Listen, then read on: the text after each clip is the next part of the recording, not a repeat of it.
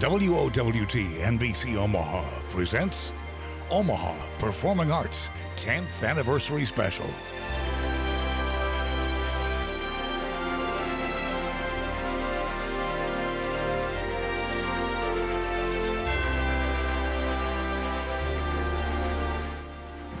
This performance has been 10 years in the making. It's showtime.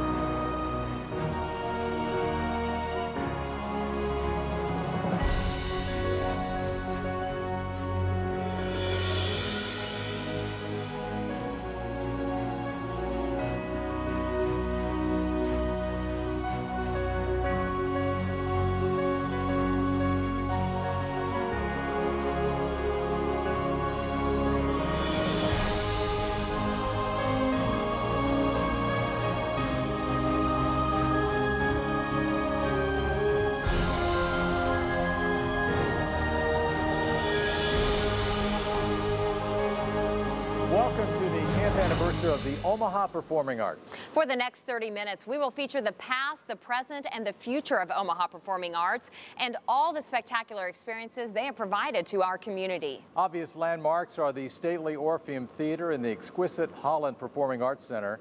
Both are staples of our arts scene, but Omaha Performing Arts has provided so much more. Let's take a tour, go down memory lane, and talk with some of the influential benefactors and important leaders that have made this organization a vibrant destination for more than 3 million people over the past 10 years. I am sitting at the redesigned and expanded Ovations Lounge, which is inside the fabulous Holland Performing Arts Center, and I'm joined by the president of Omaha Performing Arts, Joan Squires. Congratulations on 10 years of success. Thank you so much. I'm delighted to have you with us tonight. I remember this all started with an idea and has vastly grown. You know, we didn't exist as an organization, let alone this beautiful Holland Center, and today we're the largest arts institution in the state of Nebraska. We've come a long way in 10 years. How does that make you feel to see this success? Well, I'm so happy and proud for the community and the city. All the people that came together to make this possible, all of the hundreds and thousands and actually millions of patrons that have been through these buildings, and all the great artists who have graced our stages. It's just a success story for everybody. I know in doing some of the behind-the-scenes show with you guys, the actors rave about Omaha and the crowd and the feel of this community. I think it truly makes our city shine to be able to bring such great performers to our city. It does. You know, they come to our stages here at the Holland or the Orpheum, and they don't know what to expect before they come to Omaha. And without exception, they say, wow. They walk out on that stage, they hear the acoustics, they look at the audience, and they want to return. They love coming to our community. Well, Joan, we've been talking about the new here at the Holland Performing Arts Center, so we're going to take you inside Zinc coming up next. Hi Omaha, it's Chris Mann from the spectacular new production of The Phantom of the Opera coming in April. Happy 10th anniversary, Omaha Performing Arts. Welcome back to the Holland Performing Arts Center. We're here in the brand new edition, Zinc. Cheers and congratulations. Thank you, Malorie. Nice to have you with us. I'm joined once again with President Joan Squires, and this has been such a success story. And Joan, I know earlier we talked about all the new additions right here at the Holland, but there's also so many at the Orpheum as well. There are. We've done so much at the Orpheum since 2002, and at that time we did lots of improvements.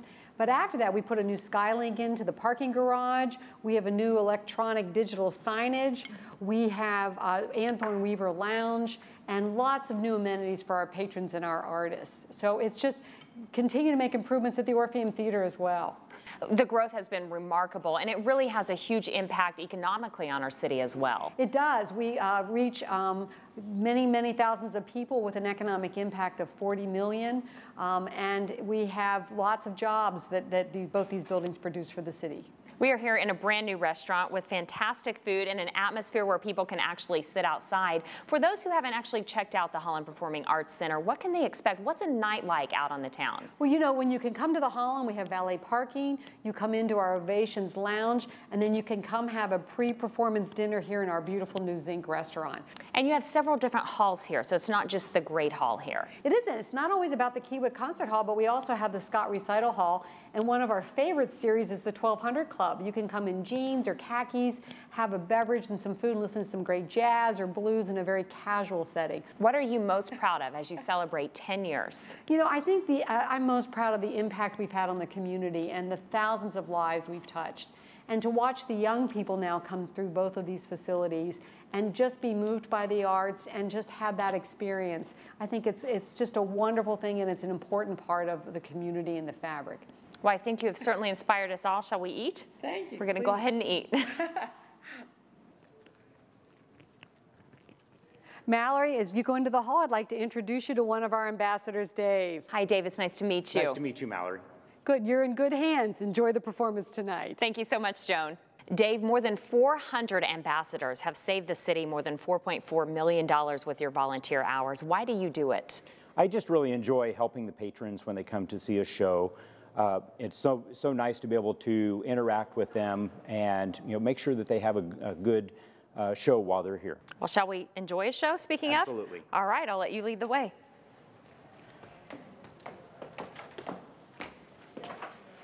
Thank you.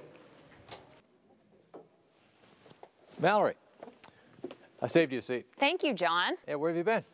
I was actually interviewing Joan Squires at Ovations and Zinc. Did you bring me anything?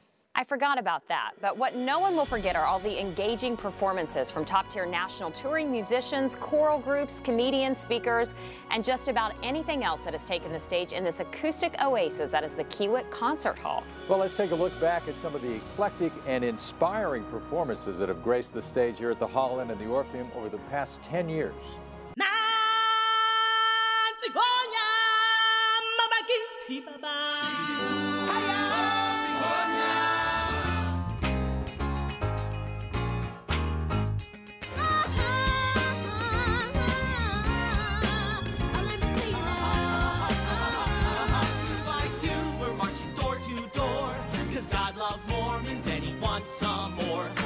Your mission is our sacrifice. We are the army of the Church of Jesus Christ of Latter-day Saints.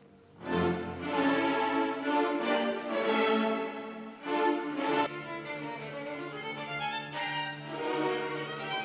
and advisor, there's nobody wiser. Now when it comes to popular, I know about popular. You're from my neighborhood, you got three ways out. You could join the army, you could get mobbed up, or you could become a star. Walk like a man, fast as I can. Walk like a man from you. Happy 10th anniversary to the Omaha Performing Arts from the entire company of Disney's The Lion King. Omaha Performing Arts not only presents award-winning productions, but they also provide educational programs and community engagement efforts. It encourages young people and adults to fully appreciate and participate in the performing arts. And I'm here with Kinder Ingram, who is Vice President of Programming and Education at Omaha Performing Arts. So describe a little bit about your program.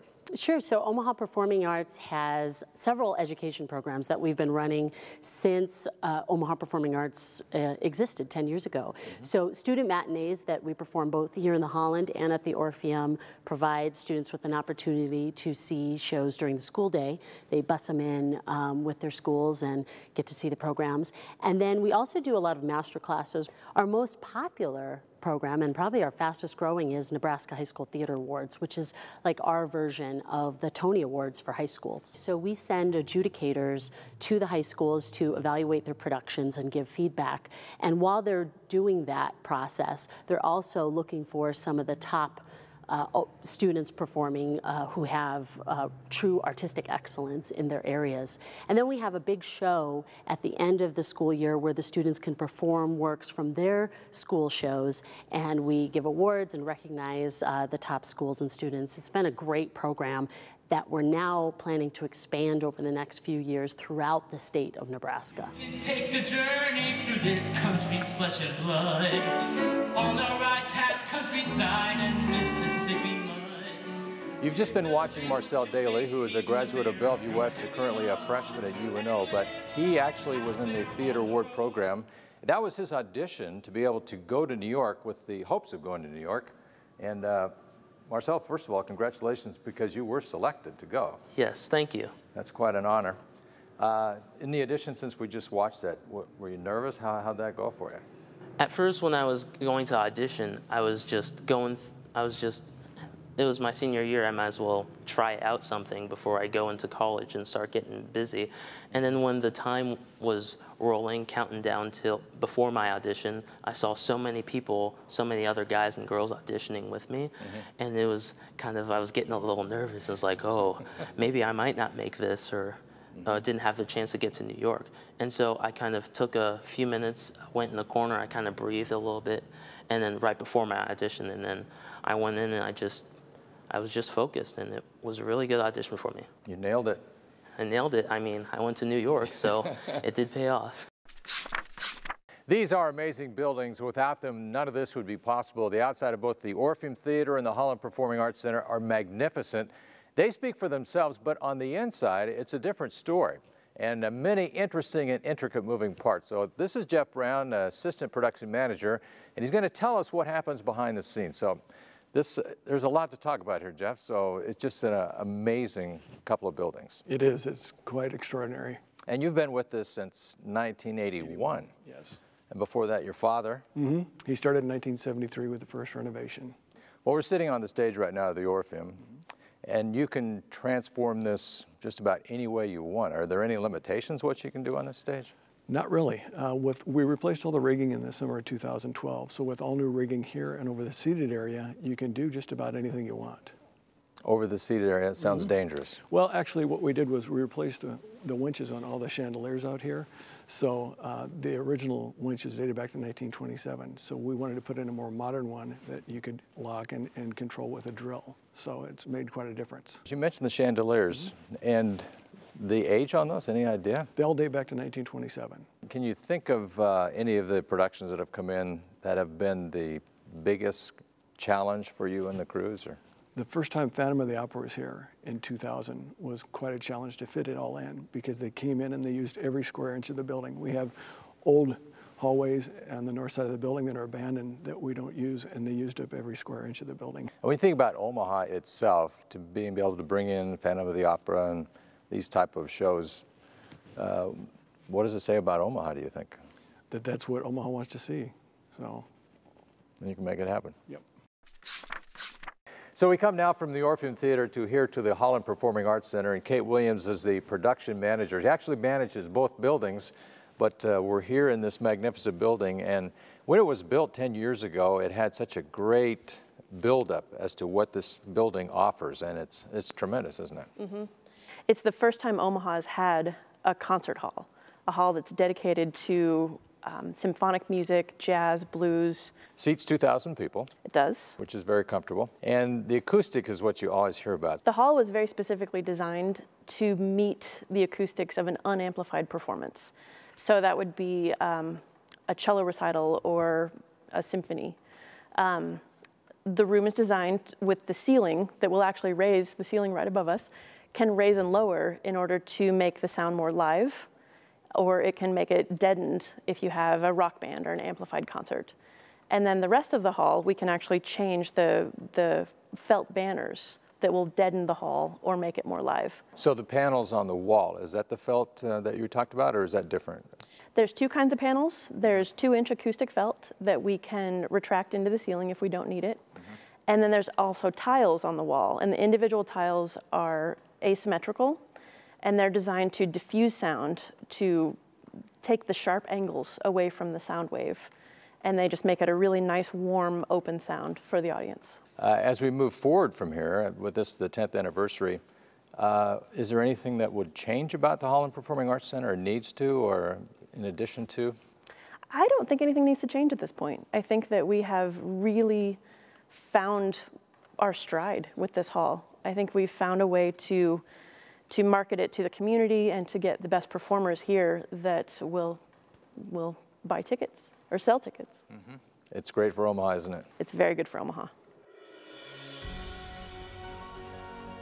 Hey, we're Disney's cast of Newsies, and we're coming to Omaha in February, and we just wanted to wish the Omaha Performing Arts Center Happy 10th anniversary! See you soon! Welcome back to Omaha Performing Arts 10th Anniversary Special. I'm back in the lobby of the beautiful Holland Performing Arts Center. And one of the main benefactors and the reasons why we are all here today is joining me, Mr. Dick Holland. It is very nice to meet you. It's wonderful to be here. Congratulations on 10 years of success. And Mr. Holland, behind you is a quote that I understand was very special to you and your wife. We don't want to build a hall like this for just myself and my wife. It makes sense that it's for all of Omaha, and I've always felt like that. And it's worked out.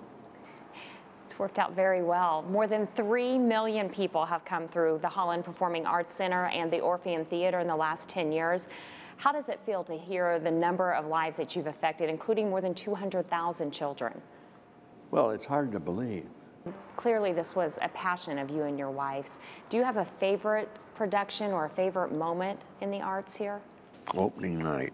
We were attempting to show different ways that the sound would be very good. I've had other moments too when you're just thrilled by what's happening or how good somebody is. It's top flight entertainment. Do you still get excited when you step inside this building? Oh yeah, I get a thrill out of it.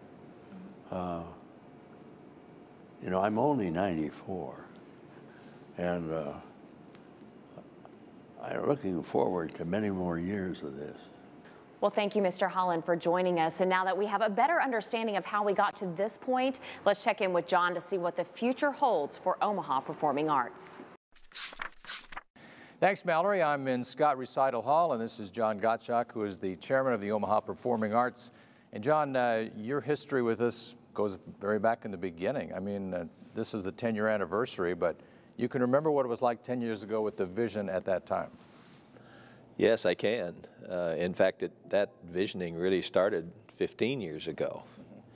And it was a long, long journey. One of the great things that I think will be with us for a long time is part of the principles of building, particularly the Holland Center, because obviously it was the most expensive.